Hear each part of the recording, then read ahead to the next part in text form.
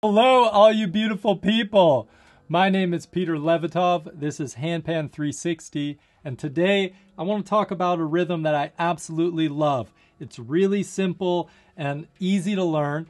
It gets you into the groove so that you can explore some improvisation and just flow. So it goes like this.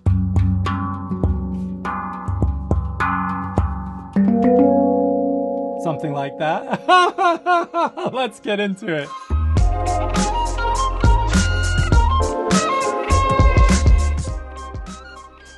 Let's start with a super quick recap of my notation system. 0 in the center, next lowest number at my belly button, 1, 2, 3, 4, 5, 6, 7. If I have more notes, 8, 9, 10. Dots indicate a ghost note, which is as quiet as you can possibly make it while still touching the handpan like normal, so that if you were playing quickly, you're still in that motion and you can choose to accent or not. So a ghost note is like this. A T is a talk in the interstitial or shoulder tone. On the notation itself, the top row is the time, then the right hand and the left hand. That will tell you what each hand is doing at any given moment. Each box gets the same exact time. So in this example, we have 1 and 2 and 3 and 4 and. Whenever you see this zigzag motion, you know that it's alternating hand. So here we have the right hand, 1 and 2 and 3 and 4 and 1 and 2 and 3 and 4 and. With this rhythm, like all rhythms, it's really powerful to learn it with the right hand lead and the left hand lead, regardless of your hand dominance. And so I'll be demonstrating both, and I highly encourage you to do the same because the instrument really is most beautifully expressed when you can balance both sides. It's got notes on each side, so it really helps to be able to approach them and not be limited by your hand dominance. If I'm learning a new rhythm, I oftentimes, before even playing, speak the rhythm, accenting the accents with my voice, and that helps teach my body. So in this case, for the first bar, we would look at 1 and 2 and 3 and 4 and 1 and 2 and 3 and 4 and 1 and 2 and 3 and 4 and 1 and 2 and 3 and 4 and 1 and 2 and 3 and 4. And if you find it tricky, always slow down. The minute that you find yourself not playing the rhythm the way that you hear it, slow down, because that way you're not teaching yourself bad habits. You're teaching yourself what you actually want to achieve. 1 and 2 and 3 and 4 and 1 and 2 and 3 and 4 and. So to make this more interesting, we're going to add a bar, and we're actually going to take a little bit away. And very often you'll find by taking a little portion away from a rhythm, it's much more interesting and engaging and leaves a lot more room to explore. So in this case, the accent on the 2, the second center tone strike, we're going to pull out on the second bar. And so that'll look like this. 1 and 2 and 3 and 4 and 1 and 2 and 3 and 4 and 1 and 2. And so I'll play the whole thing, and this time I'll use the left hand lead. So first bar, 1 and 2 and 3 and 4 and. Second bar, 1 and 2 and 3 and 4 and 2 and 3 and 4 and 1 and 2 and 3, 1 and 2 and 3 and 4 and 1 and 2 and 3 and 4 and 1 and 2. And if you need to really slow down, something like this, it's perfectly all right. In fact, I really like that kind of slow groove. Leaves so much more room.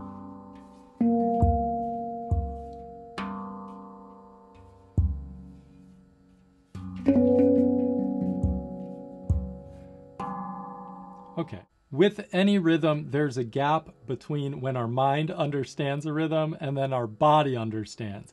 And so it's really helpful to just put this on autopilot. Treat it like a meditation. Make sure you're liking all of your tones, that your ding strike is really clean.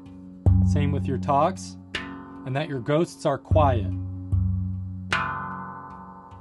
If your ghosts are too loud, you end up without clarity, right?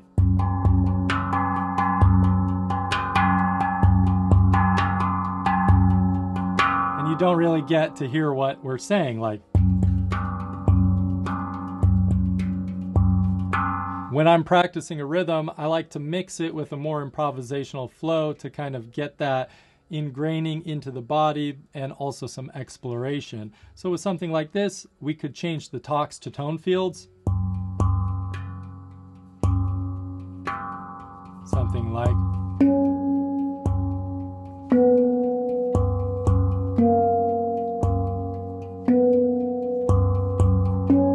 and then maybe a fill. 1 and 2 and 3 and 4 and 1 and 2 and 3 and 4 and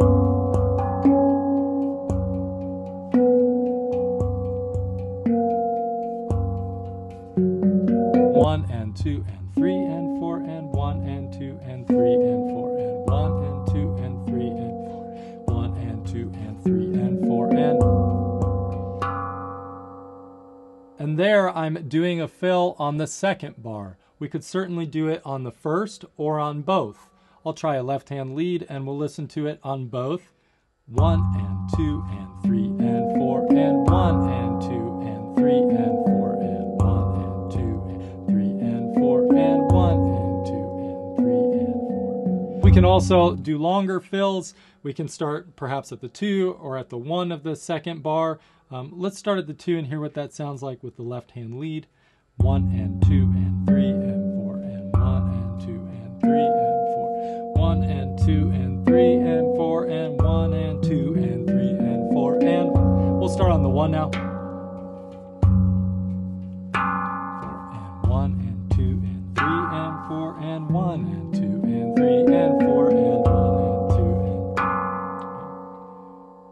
I am going to go in more detail on this rhythm in a future video, so hit the subscribe button and the bell notification to stay updated when that releases. And let me know in the comments what other kinds of things you want to see, both for this rhythm and in general. I'll do my best to get to them. Now, using just simple fills like that, where we're only running in the sequential order of the scale, let's look at some subdivisions.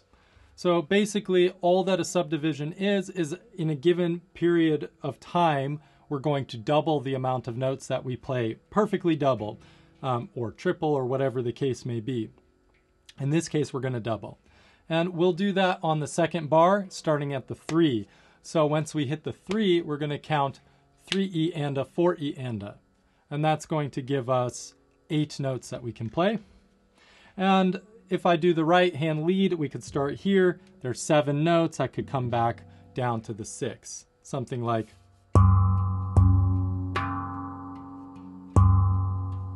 three E and a, 4E and a. Maybe I start at the 7.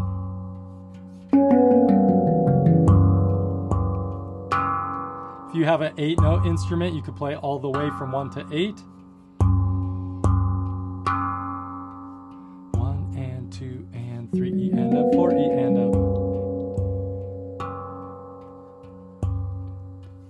3E and a, 4E and a. That's really nice, starting at the 3 up to the 7 and back.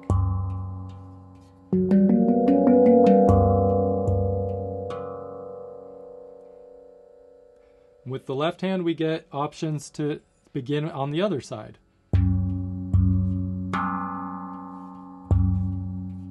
and a, 4E and a. And so it's really important that you slow down so that when you subdivide, it's not too fast for you. So it may be that you slow down way.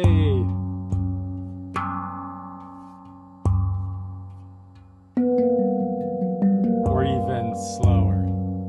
1 and 2 and 3 and 4 and 1 and 2 and 3 and a, 4E and a, 1 and 2, 3 and 4 and 1 and 2 and 3. Right? We could also just do the 4E and a on that subdivision, something like 1 and 2 and 3 and 4 and 1 and 2 and 3 and 4E and a, 1 and 2 and 3, 4 and 1 and 2 and 3 and 4 E and up. Right? All right, there you have it. I hope that you enjoyed those rhythms and they help you connect with your instrument more and get into some grooves, have some fun. If you like this kind of content, I have a new course that's going to be released soon. You can go to handpan360.com to get on the list to be notified about that and all future courses. So if you like this notation, you want to see compositions fully written out for left and right hand, going over everything in just absurd detail. I really try to leave no stone unturned with what I find is the essential handpan goodness. All right, thank you for sharing your day with me. Have a beautiful one. Onward and upward, and I'll see you in the next video.